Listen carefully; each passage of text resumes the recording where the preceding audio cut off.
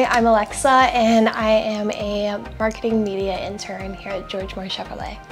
I've been here since April of 2022, so about 8 months now, and I enjoy every minute of it. So this is the first job that I've actually had in my field. I'm currently studying marketing with a minor in digital marketing. Before this, I've only had like your restaurant jobs and like fast food, so it's a really nice change. So since working here, I feel like I've definitely made the first step into my field, and I feel like I've made the right decision with what I chose to study. It's a really nice way to like ease into the professional world. I started with an internship here and now I work part-time.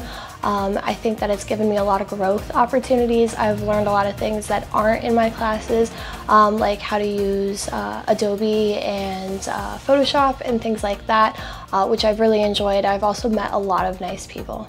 I would describe our company culture as very family oriented. Everybody's super sweet to each other. I especially love the team that I work with. I work in the marketing and media department, and it is a smaller team. There's only 5 of us, but everybody's super sweet and always willing to help each other. And if I ever have any questions, it's always like a friendly answer, and I don't really get any pushback from it.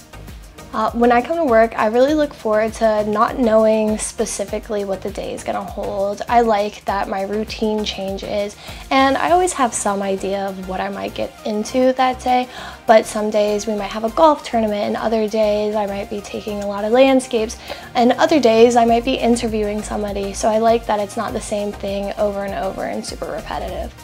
So one of my favorite stories to tell about this job is that I actually got the internship from a classmate of mine who was already working here, and once we started working together, our friendship just blossomed.